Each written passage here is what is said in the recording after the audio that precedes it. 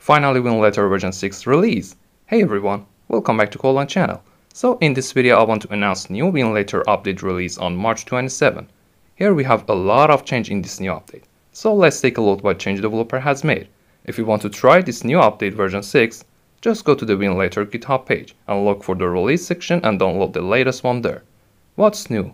Added magnifier, added option to add wallpaper, improved UI, fixed container startup error that occurred on some devices, improved X-input compatibility, improved input controls and cursor sensitivity, added support for external mouse, updated Wine, Box86, Box64, Turnip and DXBK, added bring to front on task manager, added 7-zip on context menu, removed the option to install OBB image.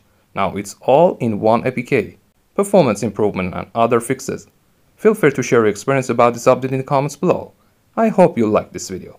If you want to support me, hit the sub button and share it with your friends. Thanks for watching. See you next time.